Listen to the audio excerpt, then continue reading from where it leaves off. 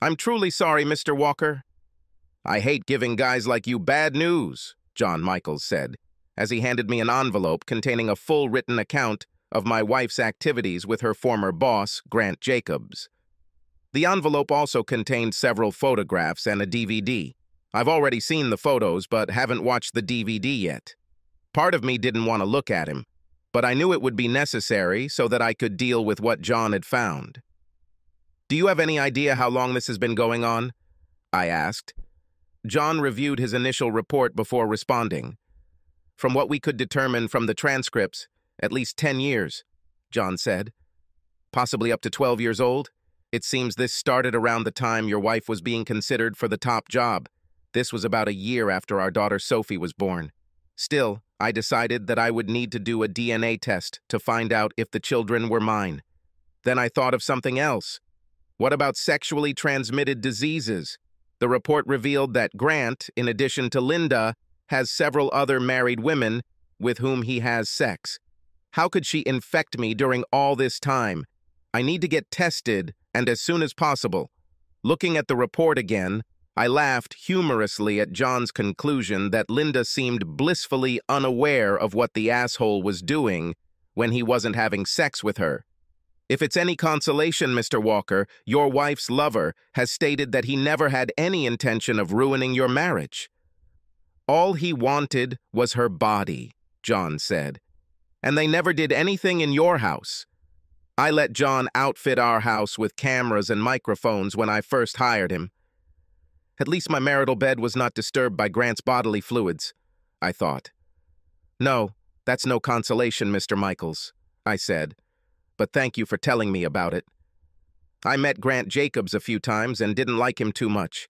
He was what women would call handsome, but he was also a smug, arrogant asshole with a smirk that drove me crazy. More than once I had to fight the urge to wipe that grin right off his face. Now I know the real reason for his grin. That's not all, Mr. Walker, John said. From what we've seen and heard, Jacobs's sister Natalie was aware of their relationship from the very beginning. In fact, it looks like she may have been helping them. This saddened me somewhat since I had always thought Natalie was a sweet woman, the complete opposite of her brother. Damn, I said softly. So, have you already talked to the lawyer? Asked John. Not yet, I said. I wanted to find out the truth first. Well, I work a lot for Lisa Hawkins. She is the best in the business, in my opinion. She hates scammers with a passion. If you want, I can forward this to her office and let her know that you are coming to see her, John said. That would be nice, I said. Thank you. I'll call her office and make an appointment. John gave me a business card and I put it in my pocket.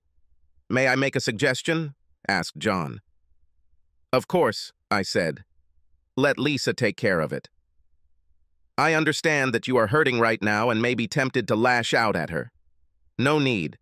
It's not worth going to jail over. This is not some story on the internet. This is real life. You have 2 children to think about, he said. I understand, I said. Thank you. I paid the bill and left his office feeling like my entire married life had been a lie. I knew John was right, but it still hurt like hell. I sat in the car and cried for about 15 minutes. Collecting my thoughts, I took out the card he had given me, called Lisa Hawkins' law office, and made an appointment for the next day. Lisa gave me a list of things to bring. First of all, financial statements. On the way home, I stopped at the store and bought a pack of cigarettes, something I hadn't done since college. Then I went to the bar and tried to drown my sorrows in beer. I'm not much of a drinker, but this time I felt like I deserved it. Are you okay, buddy? Asked the bartender as I took a drag from my cigarette. I looked up at him before answering. Is it really that obvious? I asked in response. I'm afraid so, he said with a slight smile. Don't tell me, let me guess. You just found out that your wife is cheating on you. Yes, practically, I said. The last 12 years, if you can believe it. I can believe it, he said. I've seen and heard almost everything since I started working here. You bet, I said. He chuckled at this. Do you mind if I tell you something my grandfather once told me? He asked. Go ahead, I said. He said, I felt sorry for myself because I didn't have shoes. Then I met a guy who didn't have feet. I know you're hurting right now. I've been there myself. But it gets better. And believe me, there are a lot of guys who had it much worse than you, he said. Your grandfather seems to have been a very wise man, I said. So it was, said the bartender. Finish your beer and go home, son. Get busy. Do what you have to do. You won't find any answers at the bottom of this glass. Trust me. I smiled at this and nodded my head. I knew deep down that this old bartender was right. While sipping my beer, I thought about many things. I would never have believed that Linda would actually cheat on me. Over the years, there have been little things that, in and of themselves, could not be considered absolute proof of betrayal. But when I put it all together, it all made sense, at least to me. For example, after the birth of our second child, Sophie, I had a vasectomy. Linda started taking birth control again, and I thought it was strange, so I asked her about it. After all, why would she need birth control if I had a vasectomy? She told me a story about being very careful, and said that the pills would help regulate my periods. Not being an expert in such matters, I bought her explanation. Then, when she got the job and started traveling with Grant, I noted that some of her clothes weren't exactly what you'd call business attire. She indicated that entertainment would likely be a big part of her new job when I asked her about it. Now I knew that it was Grant who was entertaining her. Apparently this was an important part of her new position, so to speak. I often called to talk to her in the evenings when she was not at home. I was amazed that she was always in her room when I called, but several times I thought I heard a man's voice nearby. On other occasions, I heard Linda's voice crack as she spoke. I couldn't explain it then. But if at that moment, while she was talking to me on the phone, she was having sex with Grant, that, of course, would explain everything. There were also times when I could smell Grant's aftershave on Linda's clothes when she came home. I knew it was his scent because I smelled it every time I met him, and it almost made me sick. This could only happen if she was in close contact with him. Then there were the Friday afternoons when she was supposedly asked to work after she retired. My specialized skills are still needed, so my services have been retained for 1 day a week, although sometimes I will have to travel, she told me when I asked her about it. It's just business, she added. Now I know her special skills included having sex with her boss, and it was much more than just business. And if that wasn't enough, 1 day a week turned into 2, sometimes 3 days, and she usually didn't get home until 9 or 10 p.m., and her occasional trips turned from 1 a month to 2 or 3, and almost always included an entire weekend. So much for your pension. All this has happened in just the last 4 months. The fact is that Linda's attitude towards me has not changed at all. She was just as sweet and loving to me as she was when we first got married. She seemed to enjoy being home with the kids and me, and we enjoyed having her at home. It was a welcome change as I became the children's primary caregiver due to her crazy schedule. This bothered me for quite some time, so I hired John's investigative firm to look into its activities. And now, my worst fears were confirmed. The only question that now remains to be answered is how to divide everything. If it was just a drunken one-off, I probably could have gotten over it. Yes, I would be angry, but it wouldn't be a deciding factor. However, it was a cold, calculating, and deliberate betrayal that lasted more than 10 years. And now, it's time to pay someone. I put out my cigarette, finished my beer, and walked out, waving to the bartender and giving him a good tip for his time. When I returned home, I saw her car in the garage. To be honest, I was a little surprised to see her there. I closed the garage door and went inside. I took off my jacket and headed to my home office. Linda intercepted me on the way and immediately smelled cigarettes and beer. You smoked, she said, frowning, and I smell beer. Is everything okay, John? No. To be honest, no. In fact, today was the worst day of my life, I said. What's happened? Did someone die or something? She asked. She seemed genuinely concerned, but I wondered if she was just pretending. Something, I said. I'm going to my office for the evening. I'm afraid I won't have very good company today." "Is there anything I can do, honey?" she asked. "Yes," I thought. "Get off it." "I'm afraid there's nothing you can do," I said. "By the way, John, I'm going away for the weekend starting Friday," she said.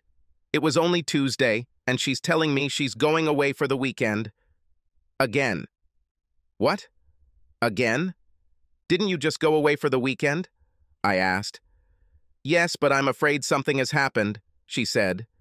"It's just business, you know." "You bet," I said sarcastically. "What about Sophie's birthday? It's this Saturday." "I know," she said, "but this simply cannot be avoided. Please explain to her why I can't be there. Please." "No," I answered. "I won't cover for you anymore. You missed Aaron's birthday last year and our anniversary. You can tell our daughter why you prefer to be on the trip with Grant rather than celebrate her birthday here." Linda was not too happy about this and sighed heavily before answering. "John, please, you're being unreasonable," she said. "No, Linda," I said. "You supposedly retired a few months ago after your company was sold. But you've been gone so much that I can't help but wonder what's really going on. Maybe you want to tell me something. What do you want to say? Are you accusing me of having an affair?" she asked defensively. "What would you think if the situation were reversed?" I asked. After that, she backed down a little. "I understand you," she said. "But believe me, it's just business." "That's what you said," I told her. "Now, if you'll excuse me, I have something to do. Please don't detain me. Tonight, you'll have to look after the children." I went into my home office, closed and locked the door. I heard Linda trying to open the door. "John?" she asked. "Please, John, talk to me." "Leave it, me." "One, Linda," I said through clenched teeth. "I'm busy." I heard her leave and began gathering all the information Lisa said she would need. I then turned to the evidence John provided. I read the report and found it hard to believe that this was the woman I had loved and supported for the past 12 years. Then I put on my headphones and started the DVD. Unless you have been in my shoes and been there, you simply cannot understand the full range of emotions when the woman you love more than anything in the world willingly gives herself to another man. I didn't know how John got the videos, and I didn't care. All I knew was that all the love I once felt for Linda was now gone. As I watched her have sex with Grant in his bed, I swore I'd never touch her again. I took the time to listen to their pillow talk. "Still valid this weekend?" Grant asked, hugging her. "Of course," Linda answered with a smile. "You know, I can't go long without sex with you." "What about your daughter's birthday? It's this weekend, isn't it?" he asked. "Yes, but John will be there," she said. "He copes much better with children than I do. Besides, if I had a choice between running around with a bunch of cranky kids or being here with you, I'd choose to be with you." "You know I like having you here, Linda. But I'm worried he might get suspicious," Grant said. "In the end, you should be retired. I already told you, Grant. Retired or not, I'm going to continue having sex with you. Yes, I love my family, and I love John. But I would never give up sex with you," she said. "You are now a part of my life, and what we have shared for the last 12 years means more to me than you will ever know." "I'm glad to hear that from you," Grant said. "Remember, when we first started, you said that if you had a choice, you would have stayed with John and the children. Do you still think so?" "Honestly, I don't know," she said. "This was never brought up. I don't know how you managed to keep him in the dark all these years," Grant said. "You know, if he ever figures it out, he'll be in for hell. It wasn't easy at first, but I learned to separate my business life from my home life," she said. "I never refused him anything and always tried to treat him right. I'm not worried about him finding out. If he finds out, I will simply threaten to rape him in the divorce." "I don't think it will be that easy," Grant said. "But if something happens, you can stay here if you want. I like it when you're around." "Thank you, Grant. I appreciate it. But nothing will happen. He hasn't figured it out in 12 years, and I don't think he ever will. How long do you intend to continue in the same spirit?" As long as possible. For the rest of my life. If I can, she said. You just might make your wish come true, I thought as I turned off the video. I pulled out the DVD and put it back in my briefcase. I heard Linda knock on the office door. What? I asked. The children go to bed? She said. Maybe you could at least go out and say goodnight to them? Yes, just for a minute, I said. I turned off the computer and went upstairs, ignoring Linda. I tried to put on a happy face as I put the kids to bed. Sophie looked at me cheerfully. Are you okay, Dad? She asked. Yes, I answered, smiling at her. I'm fine. Go to bed, honey. I love you. I love you too, she said, kissing me. I left her room, went downstairs, and grabbed a cup of coffee. I warmed up dinner for you, John, Linda said. I'm not hungry, I said, going outside. I sat down on one of the lounge chairs on the back patio and lit a cigarette. Linda came out a couple of minutes later. She tried to kiss me, but I turned my head and she kissed me on the cheek. I did not want for anything in the world to touch the lips with which she caressed Grant Jacobs. She looked at me, shocked. Talk to me, John, please. What's bothering you? She asked with a worried expression on her face. I've never seen you like this, and you know that I don't like it when you smoke. You haven't smoked since college. Yes, but we don't always get what we want, do we? I asked. And what does it mean? She asked. I shook my head and said nothing. John, please talk to me. I love you. You know you can tell me everything. I looked at her through the clouds of smoke and shook my head. I'm afraid it's too late for that, I said. Too late for what? I don't understand, she said. You are a smart businesswoman, I said. You will understand everything. Now please leave me alone. I need to figure something out. But maybe I can help if you just tell me what's going on, she begged. Linda, please, for the last time, just leave it. Me. One, I said, anger evident in my voice. I realized that my attitude might give everything away now, so I toned down my tone a little. Sorry it's so short. This job is very bad and it gets me, maybe in a couple of days. I didn't like lying to her, but I thought, what the hell? It's okay to lie to a liar, isn't it? Okay, she said quietly. She stepped away from me, tears streaming down her face. She then turned and disappeared into the house. I smoked 2 more cigarettes and went into the house. I took a shower to wash away the smell of cigarettes, put on pajamas that I rarely used, and climbed into bed. Linda was lying on her side and, crawling under the blanket, turned to me. She reached for my manhood, but I waved her hand away. This was the first time in our entire marriage that I had turned down her request for sex. John, she began.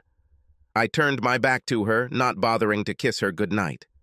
Good night, Linda, I said. She turned away, sobbing. At this moment, I didn't care. She could have gone straight to hell because I didn't care. I woke up the next day, showered, got dressed, and packed my things for work. I spent time with the children until they left for school, and then I left the house without so much as a glance at Linda. She looked at me cheerfully as I headed towards the door. Will I never get a kiss from you again? She asked when I opened the door. Sorry, I said, kissing her. I love you, she said. Yes, me too, I said, walking out the door. I made it to the office and was able to get some work done, but it wasn't easy. I told my boss what was going on and he seemed to understand, since he had recently gone through a divorce himself. Do what you have to do, he said. If you need a vacation, let me know. I thanked him and went back to work, leaving early to meet Lisa. Good afternoon, Mr. Walker, she said as I entered her office. Lisa Hawkins was about my age, about 30, with long blonde hair cascading over her shoulders. I saw the rings on her fingers and decided that she was married. Please, Mrs. Hawkins, call me John, I said, shaking her hand.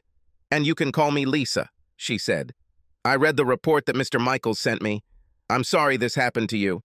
I see things like this often, but they never stop bothering me. How are you holding up? Not very well, I'm afraid, I said. I can understand that, she said. Have you told her anything yet? Not yet, but last night. I was pretty short with her, I said. I suggest you try to be a little more polite with her. I know it will be difficult, given what you have learned, but you don't have to show what you know. At least not yet. Let her continue to live as if nothing has changed. She will receive her wake-up call when she is being serviced. You can do it? You're right. It will be difficult. Very difficult, I said. But I will do my best. Okay, said Lisa. Now what do you want to get out of this divorce? As many as I can get, I said. I definitely want custody of the children, as long as they are truly mine. You know that usually the mother ends up with custody, right? She asked. I have been their primary caregiver for the past 10 years, I said. And you heard her say on the video that I'm a much better parent than she is. I would have thought that the fact that she chooses to be with her lover rather than her daughter on her birthday would mean something. It is, and we can use it, said Lisa. She reviewed the financial information I had brought with me, making notes as she read. It looks like your wife received a good income from the sale of the company for which she worked. The dividends she receives every month seem to be equal to your salary. This will certainly be in our favor. So there will be no alimony? I asked. Or very little, said Lisa. She's still relatively young, so there's no reason why she can't work. In fact, if we can get custody of you, we can get child support from her. What about the house? I asked. If we can get custody of you, you can stay in the house, and we can ask her to pay half the mortgage. Of course, there is a chance that the court will give her custody, in which case you will have to pay half the mortgage, plus child support, she said. The only other option would be to sell the house, and you both would split the proceeds. What about our pension and bank accounts? I asked. We can sweeten the deal by taking retirement accounts out of the equation. Each of you will keep your 401k. The rest, we will divide it 50-50. In any case, that's what the judge will do, she said. What about Grant Jacobs? Can I sue him for alienation of affection? I asked. Not in this state, she said. But we will definitely name him during the divorce. It would be possible to sue for intentional infliction of emotional distress, but I honestly don't think that would go very far, at least not in this state. And his sister, Natalie? She knew this all along. Perhaps she even contributed to this, I said. It's almost the same with her. We can sue if you want, Lisa said. Yes, please. When will you be able to formalize all this? I asked. I think we can do it by Friday, she said. And what? I would prefer it to be served late on Saturday evening. She'll spend the weekend with Grant, I said. It's clear. A bit of shock and awe. I think we can arrange it, she said, but it will cost a little more if the process server leaves on Saturday. It's normal, I said. Do it. Okay, John, she said. We ended the meeting with a handshake. She gave me the obligatory warning not to do anything stupid before she took my deposit check. I left her office feeling more in control of the situation.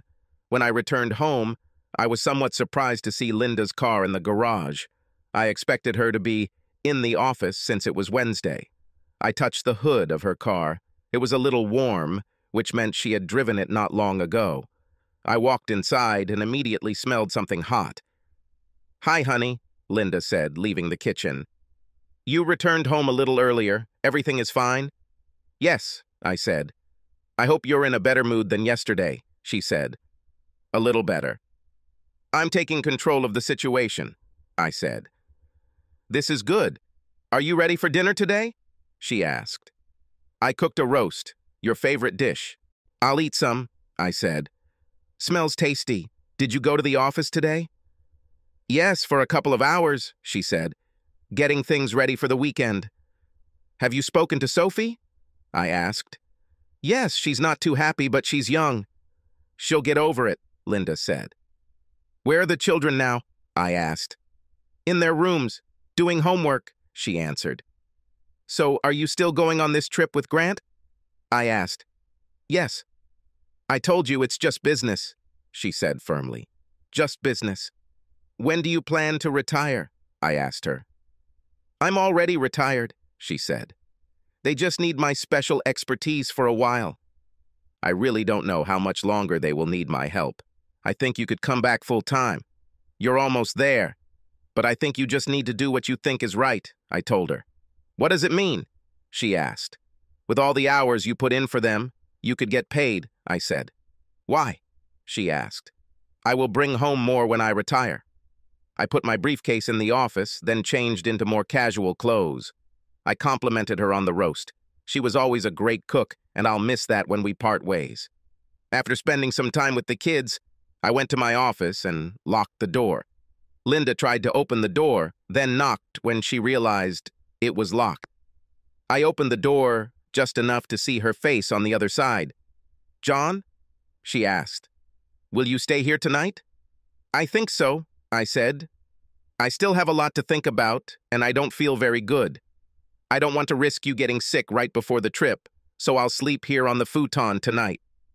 Oh, okay, she said. Get well soon, John. Please. I love you. Yes. Me too, I said, closing the door. I heard her leave, then went to my computer where I did a search. When I found what I was looking for, I filled out the form, then checked my email for confirmation. I noted the phone number and set a reminder on my cell phone to call the next day to confirm that everything would go as I asked. The next day, Thursday, was almost the same as Wednesday, except that Linda tried to lure me into bed in a sexy nightgown that hid absolutely nothing. I always liked looking at her and being with her, but now that I knew what she was doing with Grant behind my back, there was nothing that attracted me to her body. Sorry, Linda, but I feel a terrible migraine coming on, I said quietly. I'm going to take something and sleep here in the office tonight. A tear rolled down her cheek as she turned and walked away, but I didn't care. She called me at noon the next day to tell me she was leaving. I hope you feel better, John, she said. Maybe we can meet again when I get back on Monday.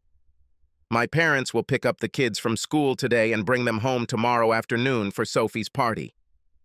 Thank you for telling me about this, I said. I really love you, John, she said. I hope you believe me. Yes, I said. Bon voyage. See you later. Goodbye, Linda. I ended the call and dialed Lisa's number. I'm filling out all the paperwork now, John, she said. Tomorrow at 17:30 they will be served at Grant's house. As you requested, Natalie will be filed on Monday. Thank you, Lisa, I said, and ended the conversation. I told my personal assistant I was leaving for the day, locked my office, and headed home. I had a lot to do before the movers arrived in the afternoon. I had a whole bunch of boxes in the garage that I collected specifically for this job. I had just finished packing everything into boxes when the movers arrived with their truck at 5 p.m. They loaded everything into the back of the truck while I finished processing Linda's wedding dress. When I was finished, I placed the remains in a paper bag, folded the top of the bag, and attached an envelope to it. The envelope contained a short note, my wedding ring, and my marriage certificate, which I tore into 4 pieces. I handed the paper bag to one of the movers and asked that it be given to Linda when they arrived at Grant's house at 5:30 p.m. the next day. I also put in 2 $50 bills as tips for the 2 men.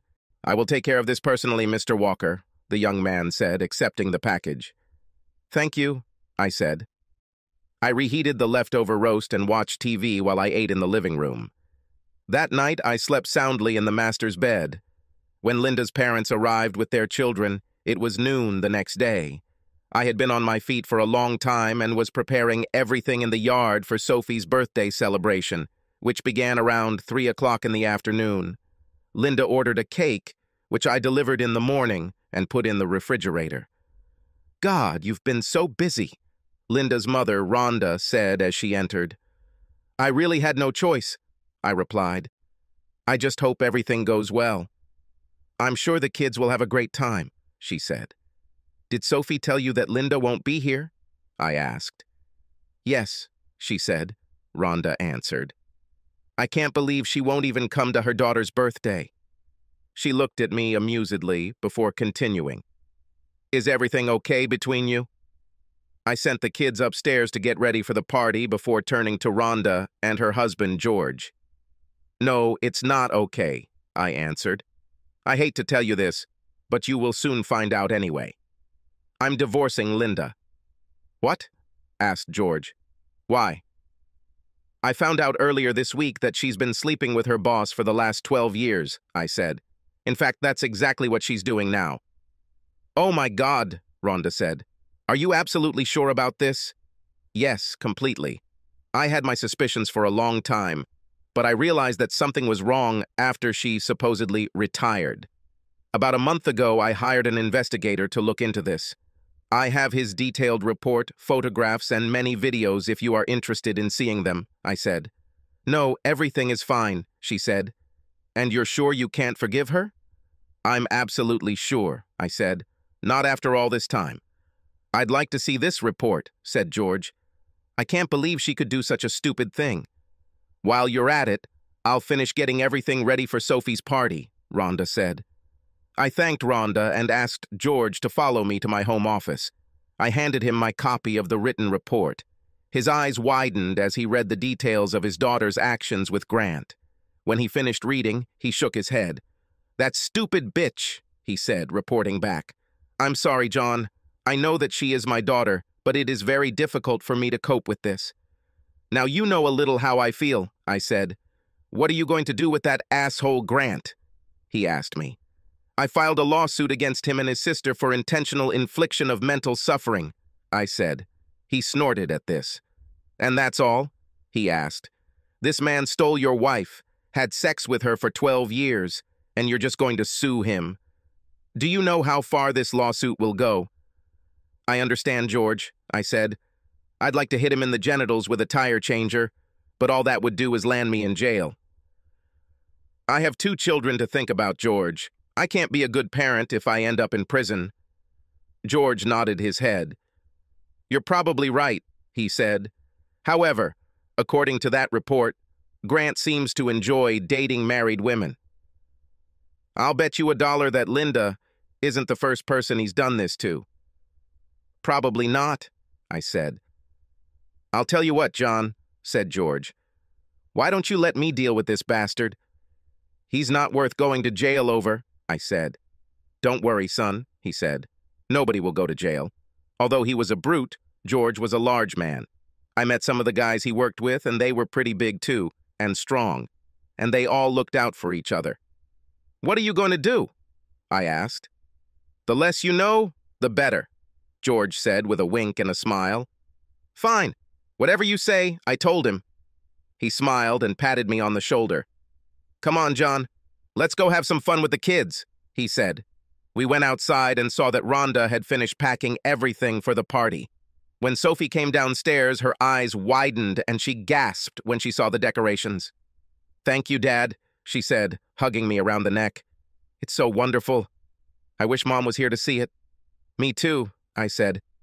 We can take photos for her to look at later, okay? Okay, she said. I started grilling hamburgers and hot dogs for everyone. At about 4:30 p.m., the doorbell rang, and I knew it was the beginning. Over the next half hour, more than a dozen parents showed up at the door with their children. They were all Sophie's school friends, and they all had a great time outside. One of the last to appear was Natalie and her husband, Ralph, with their daughter, Denise. I invited them inside and showed Denise the way to the backyard where the party was in full swing. I offered Natalie and Ralph something to drink, and they kindly agreed. I'm surprised to see you here, Natalie. I thought you guys had an important business trip this weekend, I said. It's Grant and Linda's job, she said. I'm just their assistant in the office. Yeah, I said. John, is everything okay? Natalie asked. Between you and Linda, that is. Why do you ask? I asked in response. You're not wearing a wedding ring, she said. I looked at my finger and saw a dent where the ring used to be. I gave it back to her, I said. Maybe Grant will have better luck than me. What does it mean? Natalie asked. Oh, please, Natalie, I said. Spare me this nonsense. I know your brother has been having sex with Linda for the last 12 years. I'll admit, you guys did a good job of pulling the wool over my eyes this whole time. John, please. Linda still loves you, Natalie said. Yes, so much so that she lied and deceived me for more than 10 years. I can't put into words how loved I feel right now, I said sarcastically. So what are you going to do? Natalie asked. What do you think? I'm divorcing this bitch. She and Grant will soon get what they deserve, I said, looking at my watch. Will they serve it? Natalie asked. Yes. Linda will be served with divorce papers, and I will sue Grant. They'll give it to you on Monday, I said. To me? Why are you suing me? I didn't do anything, Natalie objected. Exactly, I said. For more than 10 years you knew what they were doing. In fact, my private investigator said you may even have contributed to this. And all this time, you acted like you were my friend. You could have said or done something. But you didn't. How often have you sat in my house, eaten my food at my table? How often have you taken advantage of my hospitality, knowing what Linda was doing to your brother? Did you enjoy making me a fool and a cuckold? Now, my marriage and my family are destroyed, and you are partly to blame for this. Thanks to you three, I will never be able to love or trust another woman as long as I live, and my children lost their mother. I hope you're happy. John, I'm not happy at all, she said. I'm sorry. Regret is not an option, Natalie, I said. 12 years, the three of you conspired to destroy my family. You didn't care what it did to me or my children. Now you have succeeded. It's not like that at all, said Natalie. Is it true? What? Was it just business between you three? Initially, yes, she said. Actually, it was Grant's idea. She wanted to get a job, so she accepted. But she didn't like it. Over time, everything changed. What after you sold your company and supposedly retired? I asked. It was all because of her, Natalie said. I thought it would all end. But Linda decided to continue the relationship. So she chose poorly, I said. But you still played your role. I'm really sorry, John, she said. None of us wanted to hurt you. But you did it, I said. In the most terrible way imaginable. I think it's best if you pack up your family and leave my house, Natalie. She nodded her head. I understand, John, she said quietly, before turning and walking away. And Natalie, I called. She turned to look at me. Never come back. She wiped a tear from her face, then went to get Denise and Ralph.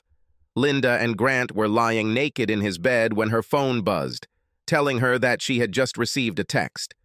Thinking it was John sending her photos from Sophie's party, she took the phone from the nightstand and read a message from Natalie. He knows everything. Oh, damn, she exclaimed. What's happened? Grant asked. It was Natalie. She said John knew everything. Linda said, I'd better clean myself up and go home. Are you sure this is reasonable? Said Grant. Yes, Linda answered. She got out of bed and put on her robe. At that moment, they heard the doorbell ring. Who the hell could this be? Grant asked. He got out of bed and looked out the window. What the hell? He asked when he saw a sedan and a truck in his circular driveway. Throwing on trousers and a robe, he went downstairs, and Linda followed him. When he opened his door, he saw a man in a light jacket. What can I do for you? Grant asked. Are you Grant Jacobs? Asked the man. Yes, Grant answered. Is Linda Walker here too? It's me, Linda said, coming out from behind Grant. I need to show documents, please, the man said. For what? Grant asked, taking out his wallet. The man said nothing as he looked at Grant's license. He then handed Grant an envelope. You have been served, said the man. Miss Walker, I need your ID, please.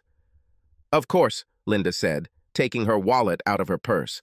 The man looked at her license, then handed her an envelope. You have been served, he said. You should also know that there is a restraining order attached to the papers I just gave you. Both of you are required to remain at least 500 feet away from Mr. John Walker, his residence, his place of employment, and his 2 children. This includes their school. Failure to comply with this order may result in your arrest. All the best. As the man turned and walked away, Linda and Grant looked at each other in shock. Excuse me, is one of you Linda Walker? Asked another man, wearing jeans and a t-shirt. Yes, That is, Linda answered. The man handed her a paper bag with an envelope stapled to it, and she looked at him confused. I was asked to give this to you, ma'am. I have a few more boxes here, the man said. Where should I put them? Grant and Linda looked at each other before speaking. Just put them in the front room for now, Grant said. Thank you, sir, the man said, and returned to the truck. While the two lovers watched, the men brought several boxes and stacked them in the front room as Grant had indicated. While they were doing this, Linda opened the envelope. Inside was the man's wedding ring, a note, and their marriage certificate, torn into 4 pieces. Linda began to cry as she read the note. Linda, the note, written on a typewriter, began, the entire time we were married, all I did was love and support you. Imagine my surprise when I found out that for the last 12 years, you've been cheating on me with Grant Jacobs. So this is how you repaid my love for you, with lies and betrayal. All this time you said it was just business, but now I know that it was more, much more, than business. I hope it was all worth it. I advise you to contact a lawyer at the first opportunity. The earlier the better. I've already divided our finances, according to the divorce papers, and I've already changed the locks on the doors. Since I have been the children's primary caregiver since you began your relationship with Grant 12 years ago, I am asking for full custody. However, I will not refuse you dates. Please have your lawyer contact mine to arrange this. Also, since Grant allowed you to stay with him, I sent all your things to his house. If you want to take anything else from the house, ask your lawyer to contact me and we can make arrangements for you to take back everything that you consider to be yours. I have no desire to see your face or hear your lies anymore. Please don't mess with the kids or me. I promise that if you try to contact me, the restraining order will be enforced. Please don't fight the terms of the divorce. I don't want this to get any uglier than it needs to be for the sake of the kids, but if you decide to challenge it, I will. For your information, I have photographs, several videos, and a detailed report from a private investigator who has been looking into your activities for the past month. I have not yet told the children about the reason for the divorce, but I will when I feel that the time has come. Your parents read the report, but they haven't seen any photos or videos yet. For once in your life, do the right thing and end this sham marriage. From now on, Linda, you are dead to me. Goodbye. The note was signed, John. With tears in her eyes, she opened the paper bag and saw the ashes that had once been a wedding dress, the same dress she had worn when she married John. She fell to the floor and sobbed. Grant took her in his arms and read the letter. What a son of a bitch, he said. I'll kick his ass for this. No, Grant, please don't. I don't want to see you in jail. It's all on me, she said. What did you get? He sued me for intentional infliction of emotional distress, Grant said. He asks for $5 million. I'll call my lawyer and see what I can do about all this. I wonder if he's going to go after Natalie too, Linda said. Let's find out, Grant said, picking up the phone. If yes, then we need to meet and discuss it. Let's see if we can mitigate the damage. When the party ended, I thanked everyone for coming and thanked everyone for the gifts. I turned around and saw the mess in the house and knew I would be busy for a while. Sophie came up to me, with tears in her eyes. What's the matter, honey? I asked, taking her in my arms. I wish Mom was here, she said. I missed her. Yes, me too, I said. Unfortunately, your mother had other things to do. Sophie looked at me sadly. Are you divorcing her? She asked, and tears rolled down her face.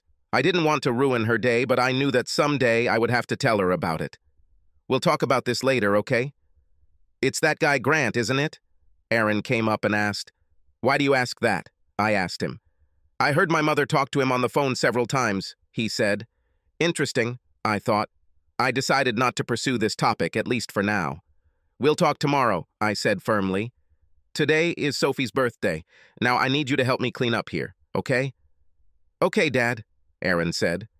I hugged Sophie again and kissed her on the cheek. Everything will be fine, I told her, wiping a tear from her face.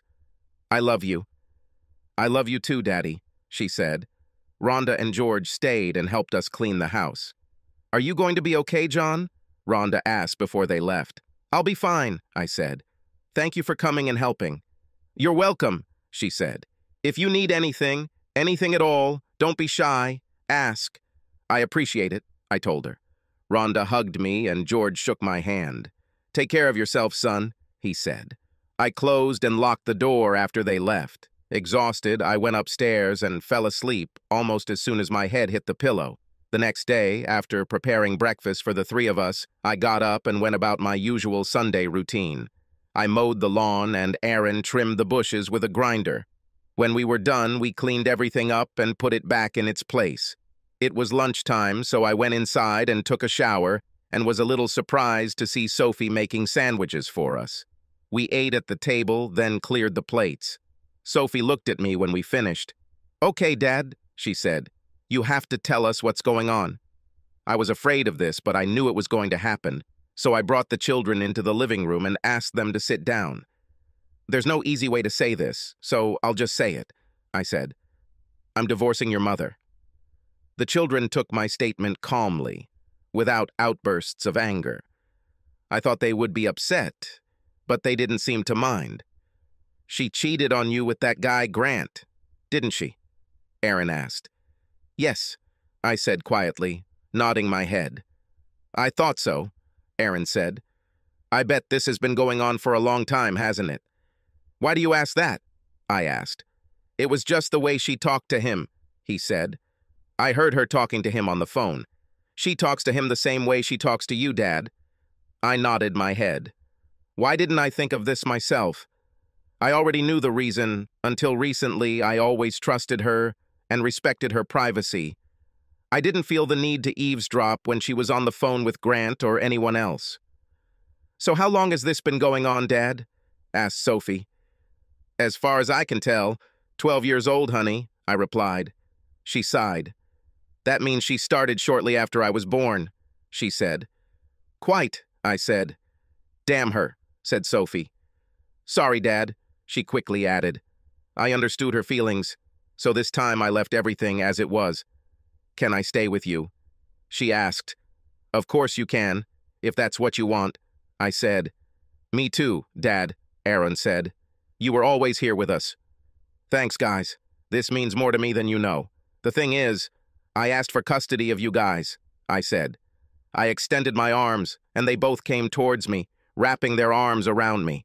We hugged, and I was overcome with joy that my children wanted to stay with me. After a tearful hug, we spent the rest of the day without incident, but there was sadness in the house. The next few days also passed without incident. George and Rhonda agreed to pick up the kids after school and stayed with me until I got home from work. I didn't want to impose myself on them like that, but they understood everything and happily agreed to help. Rhonda even cooked us dinner that night, which was very helpful. On Tuesday, my lawyer Lisa called me. Linda consulted with a lawyer and wanted to visit the children. I didn't want to see her in the house, and I was afraid that she might do something stupid, like leave with them. "What about a restraining order?" I asked. "If you agree, then we can postpone it for a while, say from 9 p.m. Friday evening to 9 a.m. Sunday," Lisa said. "I know it will be difficult, but the last thing you want to do is seem unreasonable." "I understand. What if she comes to the children, to her parents, on Saturday?" I suggested. "I can let the kids stay there on Friday after school and pick them up on Saturday evening or Sunday." "I'll suggest it and see what her lawyer says," Lisa said. "Under no circumstances should Grant or Natalie be there with her," I added. "And there's a chance that the children won't want to see her. They're not too happy with her right now." "I'll pass this on," said Lisa. "Is there anything else?" I asked. "Yes. Her lawyer wants to see the full private investigator's report," Lisa said. "I made a copy and sent it. She should receive it no later than Thursday." "So she hired a lawyer?" I asked. "Yes, she hired Beth Sawyer on Monday," Lisa said. "I'm surprised Beth took this case because she hates scammers about as much as I do. I suspect it's because she works at the same firm as Grant's lawyer. Either way, I'll talk to Beth and see what happens. I will be in touch." I received a response from Lisa the next day. Linda and her lawyer agreed to my proposals, provided that I delayed the restraining order for 36 hours, from midnight Saturday to noon Sunday. And this will only affect Linda, not Grant or Natalie. They also agreed that Linda would visit the children at her parents' house and not take them anywhere. If the children perceive the situation normally, Linda will stay with them overnight. I accepted these terms, not wanting to appear unreasonable to the court. At first, the children were not very happy, but I managed to persuade them to try it. George and Rhonda agreed to pick them up after school on Friday. They were supposed to bring them back to the house on Sunday afternoon, after the visit. I had my doubts, but I trusted George and Rhonda. George even offered to take me to a bar to watch sports over a few beers on Saturday night. On Friday morning, I made sure the kids had everything they needed for the weekend.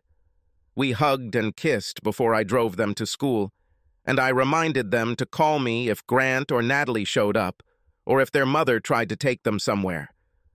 I left for work after making sure they were safe inside the building. The next evening, at about 5:30 p.m., George picked me up at home and we went to the Flat Stick Pub, a popular sports bar downtown. We ordered a burger and a beer and watched the events on large monitors located along the entire wall.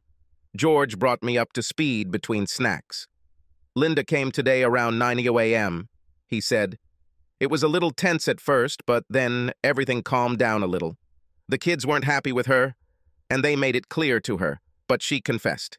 This surprised me. This surprises me too, I said. She says she still loves you. I have a feeling she's going to try to reconcile, George said. Are you ready to consider this? I'm afraid not, George, I said. After 12 years of lies and deception, no. I can understand that. Did you really burn her wedding dress? It cost me over $2,000 when you got married, George said. It seemed right at the time, I said. She told us that her lawyer looked at the private investigator's report and read her the riot act, George said. I think she's starting to see things from your point of view. Too little, too late, I said. George nodded his head and took a sip of his beer. We heard a noise behind me, and as I turned around, I felt something hit my head, and I saw stars. I fell to the floor and saw a foot approaching my head. I was stunned, but I managed to avoid being hit. I'll fucking kill you, you son of a bitch, I heard Grant shout. I looked up and saw him standing over me and decided it was now or never. Remembering the techniques my father had taught me years ago, I raised my leg and kicked Grant in the groin as hard as I could. He screamed and fell back, hitting his head on the corner of the table next to us. He fell to the floor and I got on top of him as quickly as possible. I kneed him in the groin a few more times, then started hitting him in the face with my fists. Right, left, then right again. Swing, hit, repeat. There was no technique or fancy martial arts moves involved. It was blind, seething rage, and the desire to kill the asshole who destroyed my marriage and happy family. Grant didn't move while I hit him in the face, and it didn't dawn on me that he was already unconscious. I felt two pairs of hands trying to lift me off of Grant, and I realized that they belonged to George and another man. I remember howling something before I lost consciousness. Although it seemed like an eternity had passed, in fact, as I learned later, the contraction lasted less than a minute. I woke up in a hospital bed and saw a doctor examining me, shining a light in my eyes. My right arm was bandaged, and my left arm and forearm were in a cast. There was also an IV in my arm. My head hurt so bad it was throbbing. I think he'll be fine, the doctor said. He'll have a bad headache for a while, but I don't see any signs of a concussion. We'll give him something to ease the pain and let him rest for a while before we send him home. Thank you, doctor, I heard George say. Confused, I looked at him. He smiled, looking at me. Do you hear, son? You will live. I know you're hurting, but you need to see the other guy. I heard that he has problems with his reproductive organs. He lost several teeth and almost lost an eyeball. Looks like you broke a knuckle in his jaw. I take it was Grant? Yes, I grimaced. How long have I been here? Night. It's 8:30 Sunday morning, George said. By the way, there are a couple of very big policemen there who want to talk to you. Are you ready? Yes, this needs to end, I said. George waved to the officers and they entered the room. Mr. Walker, I'm Sergeant Smith and this is Officer Jones. We're the ones who responded to your argument at the Flatstick pub last night. How are you feeling this morning, sir? He asked. It's like I've been hit on the head, I told him. Smith smiled and turned to his notes. What can you tell us about last night? He asked. Not very much, I said. I was eating a hamburger and beer with my father-in-law, and the next thing I knew, I got hit in the head. The guy threatened to kill me, so I defended myself. Smith nodded his head. That's almost exactly what the witnesses said, Smith said, looking at his notes. And surveillance video confirms this. Do you know the person who attacked you? Yes, Sergeant. His name is Grant Jacobs. I sued him and he's in my divorce, I said. Divorce? Asked the sergeant. Yes, I said. Okay, he said, writing in his notebook. I assume you want to press charges. Yes, I want to, I told him. We also have a restraining order against him. Okay, he said. We'll check it out. We'll leave it at that, Mr. Walker. Someone might want to talk to you later, so I'll ask you to stay in town for a while.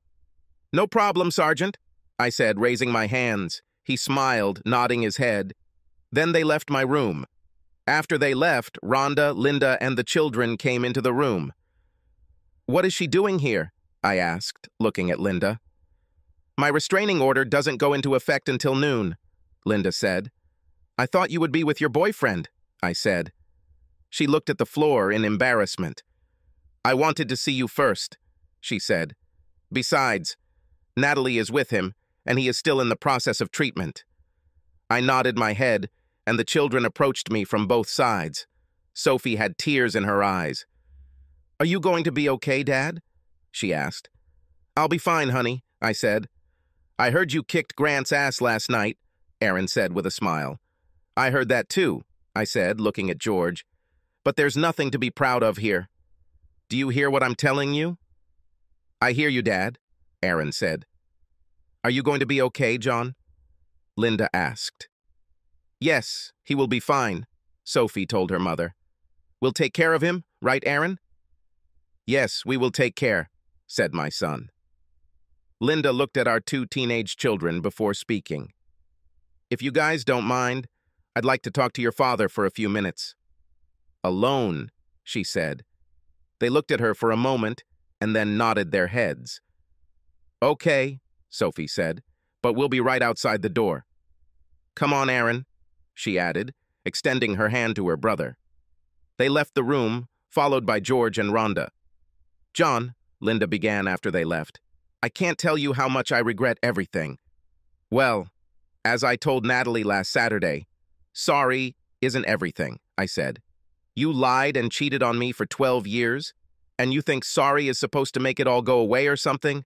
Have I really been such a bad husband for you? All I ever did was love you and support you. I don't understand. You are, the best husband and father a woman could wish for, she said sadly. But even that wasn't good enough for you, was it? That's not true at all, she said. Is it true? To me, that's what it looks like, I said. You don't understand, she said. Then try to explain it to me, I said.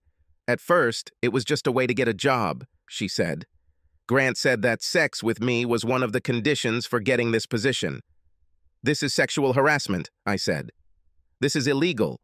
Why didn't you come to me first? We could do something about it. Oh, I get it. You really wanted this job, so much so that you thought sex with Grant was a small price to pay, even if it destroys our family. Basically, I made a deal with the devil, she said. And now you're going to blame the devil? I asked. Give me a break. The truth is that you wanted this job so badly that you were willing to fuck him for it, even if it costs you everything. What were you saying there? Is it just business? Tell me, Linda, how does the destruction of our family fit into your profit and loss chart? Eh? I would like to know why you continued to do this after you supposedly retired. It was on my conscience, she said. I guess I got to the point where I decided I could have my cake and eat it too. You have feelings for him, don't you? That's why you kept doing it. How long did you plan to continue? For the rest of your life? Did you really think that I would never, ever know?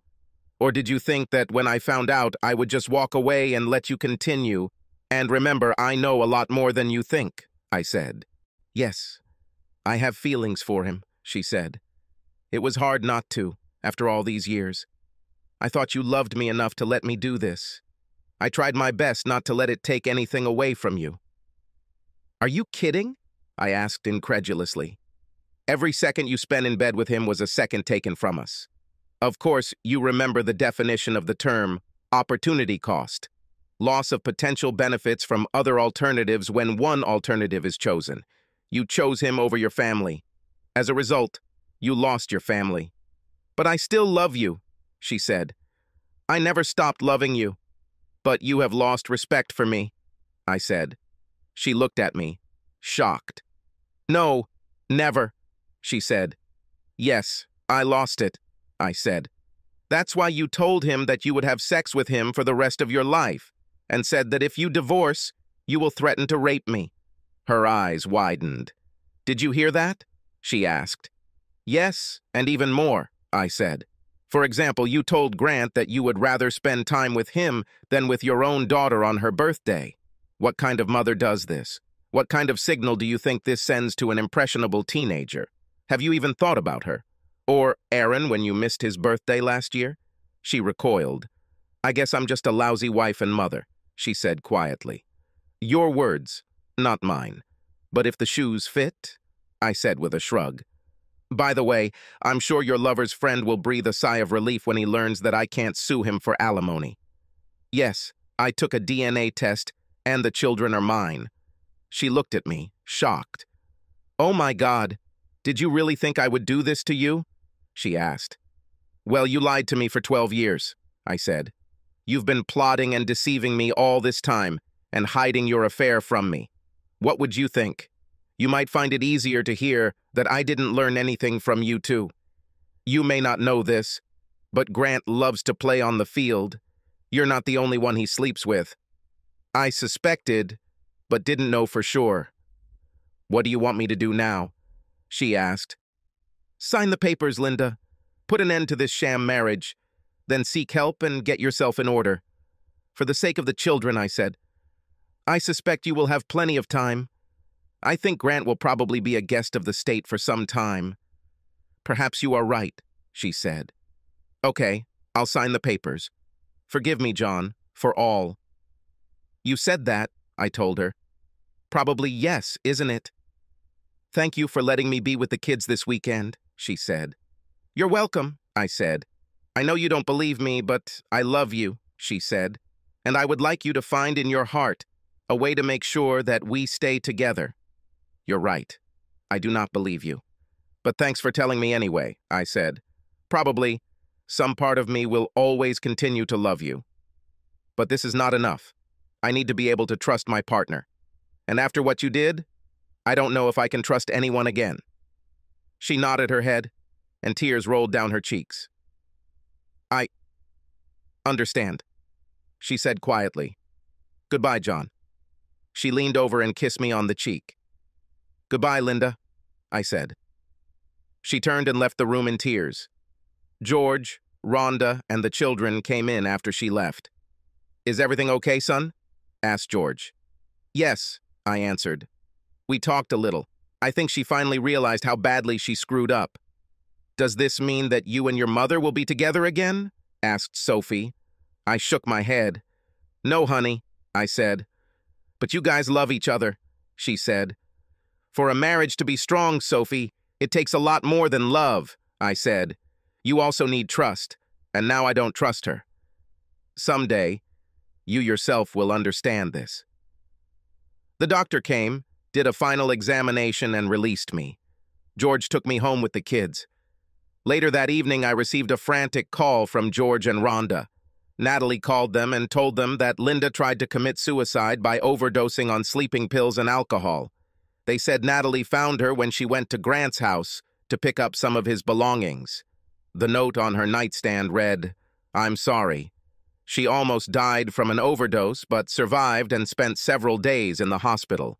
After being evaluated by mental health professionals, she was released into the custody of George and Rhonda and eventually moved in with them. She signed the divorce papers without contesting anything. Lisa told me that in 90 days I would become a free man. Free? Yes, exactly. Grant and Natalie's lawyer quickly negotiated with us for half of what I asked for. I ended up with about $3.5 million left after Lisa subtracted it. I put $1 million in accounts for both kids to put them through college until they graduated, and put the rest in the bank. I started planning to go on a Mediterranean cruise with them during their next summer vacation. Grant was found guilty of aggravated assault and attempted murder based on video footage taken during the attack. He was sentenced to 10 years in state prison, but will be eligible for parole in about 8.5 years. I saw Linda whenever I took the kids to George and Rhonda's house. Sometimes we sat and talked about different things, but I could never forget what she did. She went to a psychologist who helped her understand why she acted the way she did, but she continued to indulge herself in the fantasy that I would bring her back. I was glad she was getting help, but it was like closing the barn door after the horses had escaped. Over the next few months, she gradually restored her relationship with the children, which I was also happy about. George told me that she spends most of her time writing articles for various business blogs and giving up dating. She was upset to learn that I was taking the kids on a Mediterranean cruise without her, but she dealt with it by wishing us well. The kids often sent her text messages with pictures of places we visited. I met a wonderful woman from British Columbia, Nikki, who, like me, was going on a cruise after her divorce. She was about a year younger than Linda, had shoulder-length blonde hair, was quite pretty, and had a bubbly personality. I especially liked how she ended many of her sentences with, "huh." She also had 2 children, a year or so younger than mine, who spent the summer with their grandparents in northern Idaho. We spent quite a lot of time together discussing our situations and shared a bed several times. More than once I heard Sophie teasing me. "Daddy has a girlfriend?" she hummed, nudging me with her elbow. We exchanged contact information when the cruise ended and promised to stay in touch via email and Skype. I'm not sure if anything will come of this, but we communicate with each other on the internet at least twice a week. We adjusted to life without Linda in the house.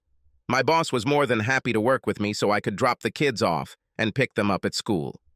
I knew that the time would come when Aaron was old enough to drive and he would take on this responsibility. George came into the house shortly after we returned from the cruise and told us some bad news. "They're going to put Linda in a mental hospital for a while," he said. "About? Why?" I asked. "Sophie sent her a photo of the 3 of you having dinner with that Canadian girl you met on the cruise," he said. "I don't think she meant it in a bad way, but Linda didn't take it very well. She lost control. Rhonda and I found her in the bathroom. She cut her wrists." "Oh, God," I said. "I'm sorry to hear it. I was really sorry to hear that she tried to kill herself again, but part of me felt a little justified. Now she knew at least a little how I felt when I first found out about her and Grant." "Yes, me too." Luckily, she messed it up and managed to survive. "But doctors said that with her history, she needed constant care and monitoring," George said. "Rhonda and I are too old to watch her 24 hours a day. Therefore, they decided to admit her to the hospital." "For how long?" I asked. "It's hard to say, son," he said. "Maybe for several years, maybe forever. I just do not know. Let me know if we can do anything," I said. "Thank you, son." "I appreciate it," he said. Nikki and I continued our long-distance relationship, and I found that the more we talked, the closer I felt to her. I also found myself fantasizing about her. A lot. She was sad to hear about Linda, mainly because of the impact it had on George, Rhonda, and the children, but she shared my feelings. The last time we spoke, she mentioned that she was coming to visit us with her children. She also invited me to take the kids to her home, a 2-story log house on 50 wooded acres north of Kamloops that she said was built in the late 1800s. I've never been north of the U.S. border before, so this was interesting. Who knows what will happen if anything happens at all? Anyway, I'll save that for another story.